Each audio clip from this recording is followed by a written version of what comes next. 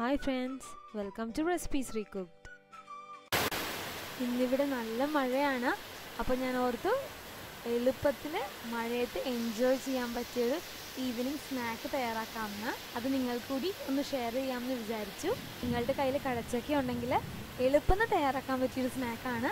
വളരെ കുറച്ച് ഇൻഗ്രീഡിയൻസ് മതി എളുപ്പം തന്നെ തയ്യാറാക്കാൻ പറ്റിയൊരു സ്നാക്കാണ് കടച്ചക്ക കൊണ്ട് ബജ്ജി.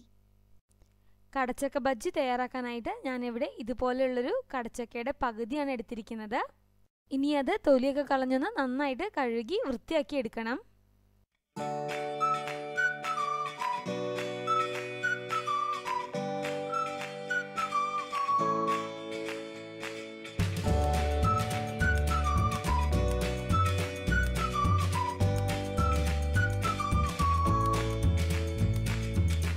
കടച്ചക്ക ഞാൻ ഇതുപോലെ ക്ലീൻ ചെയ്തെടുത്തിട്ടുണ്ട്.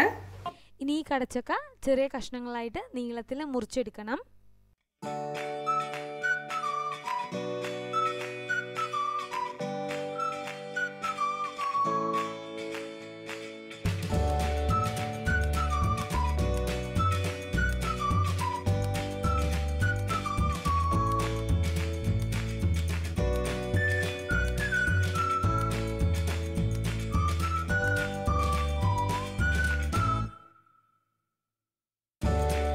അപ്പോൾ ഇവിടെ എല്ലാ കടച്ചക്കയും ചെറിയ കഷ്ണങ്ങളായിട്ട് നീളത്തിൽ മുറിച്ചെടുത്തിട്ടുണ്ട്. ഒത്തിരി ഘനവും പാടില്ല, എന്നാൽ തീരെ നൈസും ആയി പോകരുത്. ഇനി നമുക്ക് ബജ്ജി തയ്യാറാക്കാനായിട്ട് ആവശ്യമുള്ള ബാറ്റർ തയ്യാറാക്കാം. അതിനായിട്ട് ഞാനിവിടെ ഒരു ബൗളിലേക്ക് 1 കപ്പ് കടലമാവ് എടുക്കുന്നുണ്ട്. കൂടെ തന്നെ ഇതിലോട്ടൊരു 2 ടേബിൾ സ്പൂൺ അരിപ്പൊടി ചേർക്കുന്നുണ്ട്. ഞാനിവിടെ ഇടിയപ്പത്തിൻ്റെ പൊടിയാണ് ചേർക്കുന്നത്. ഇതിലോട്ടിനി എരിവിന് ആവശ്യത്തിനുള്ള മുളക് പൊടി ചേർക്കണം. ഞാനിവിടെ 1 table spoon Kashmiri red chilli പൗഡറാണ് ആഡ് ചെയ്യുന്നത്. കൂടെ തന്നെ ഒരു 1/2 ടീസ്പൂൺ കായത്തിൻ്റെ പൊടി ചേർക്കുന്നുണ്ട്. ഇതിലോട്ടിനി ആവശ്യത്തിന് ഉപ്പും 1 ടേബിൾ സ്പൂൺ വെളിച്ചെണ്ണയും ചേർത്ത് കൊടുക്കുന്നുണ്ട്. വെളിച്ചെണ്ണ ചേർക്കുന്നത് മാവിന് നല്ലൊരു ടെക്സ്ചറും നല്ല ഒരു ബൈൻഡിങ്ങും കിട്ടാൻ വേണ്ടിയിട്ടാണ്. കായത്തിൻ്റെ പൊടിയുടെയും മുളക് പൊടിയുടെയൊക്കെ അളവ് താല്പര്യം അനുസരിച്ചിട്ട് മാറ്റം വരുത്താം. ഇനി ഇതിലോട്ട് ആവശ്യത്തിന് വെള്ളം ചേർത്ത് നല്ല തിക്കായിട്ട് ഒരു ബാറ്റർ തയ്യാറാക്കണം. ബാറ്റർ ഒട്ടും ലൂസായി പോകരുത്. ഞാനിവിടെ 1/4 കപ്പ് വെള്ളമാണ് ചേർത്തിരിക്കുന്നത്. ബാറ്റർ അത്യാവശ്യം ഒരു തിക്ക് കൺസിസ്റ്റൻസിയിൽ തന്നെ വേണം, എന്നാലാണ് കടച്ചക്കയിലേക്ക് ബാറ്റർ നന്നായിട്ട് കോട്ട് ചെയ്തെടുക്കാൻ പറ്റുള്ളൂ. അപ്പോൾ ഇവിടെ നല്ല തിക്ക് കൺസിസ്റ്റൻസിയിൽ തന്നെ ഒട്ടും കട്ടകളൊന്നും ഇല്ലാതെ നല്ല ഫൈനായിട്ട് ബാറ്റർ തയ്യാറാക്കി എടുത്തിട്ടുണ്ട്. ഇനി നമുക്ക് കടച്ചക്ക ബജ്ജി തയ്യാറാക്കാം. അപ്പോൾ ഇവിടെ ബജ്ജി വറുത്തെടുക്കാനായിട്ട് ആവശ്യമായ വെളിച്ചെണ്ണ ഞാനിവിടെ ചൂടാകാൻ വച്ചിട്ടുണ്ട്. എണ്ണ അത്യാവശ്യം നന്നായിട്ട് ചൂടാകണം. എന്നിട്ട് ഓരോ കടച്ചക്കയുടെ പീസും ഇതുപോലെ ബാറ്ററിൽ മുക്കി നന്നായി കോട്ട് ചെയ്തെടുത്തതിന് ശേഷം എണ്ണയിലിട്ട് വറുത്തെടുക്കാം. ബജ്ജിയുടെ ബാറ്റർ അത്യാവശ്യം നല്ല തിക്ക് കൺസിസ്റ്റൻസിയിലാണ്. അതുകൊണ്ടാണ് കടച്ചക്കയിൽ ഇതുപോലെ കോട്ട് ചെയ്തെടുക്കാൻ പറ്റുന്നത്. അതുകൊണ്ട് തന്നെ ബാറ്റർ തയ്യാറാക്കുമ്പോൾ ഒട്ടും വെള്ളം കൂടി പോകാതെ നല്ല തിക്ക് കൺസിസ്റ്റൻസിയിൽ തന്നെ തയ്യാറാക്കി എടുക്കാനായിട്ട് ശ്രദ്ധിക്കണം.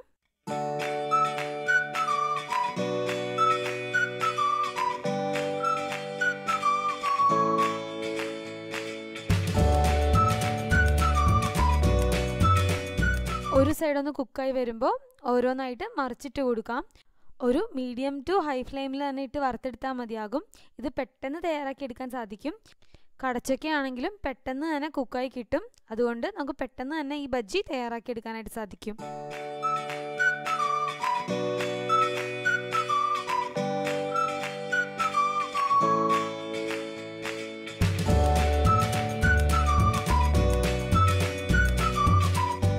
നമ്മുടെ കടച്ചക്ക ബജ്ജി ഇവിടെ റെഡി ആയിട്ടുണ്ട്. കോട്ടിങ്ങിൻ്റെ കളറൊക്കെ മാറി കടച്ചക്കയും നന്നായിട്ട് വെന്ത് വന്നിട്ടുണ്ട്. ഇനി നമുക്കിത് എണ്ണയിൽ നിന്ന് മാറ്റാം. കടച്ചക്ക ബജ്ജി ഇവിടെ റെഡി ആയിട്ടുണ്ട്. ഇതുപോലെ തന്നെ ബാക്കിയുള്ള കടച്ചക്കയും ബാറ്ററിൽ കോട്ട് ചെയ്തിട്ട് ഫ്രൈ ചെയ്തെടുക്കാം.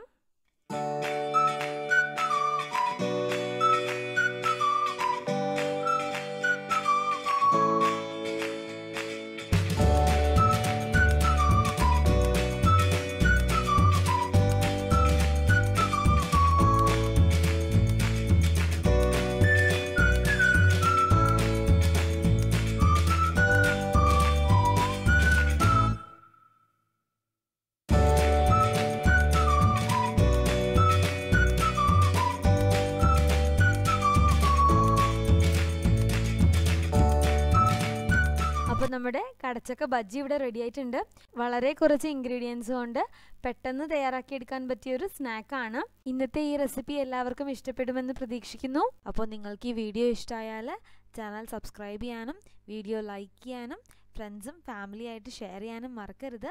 വീണ്ടും മറ്റൊരു വ്ളോഗിൽ കാണാം. Till then, take care and thanks for watching Recipes Recooked.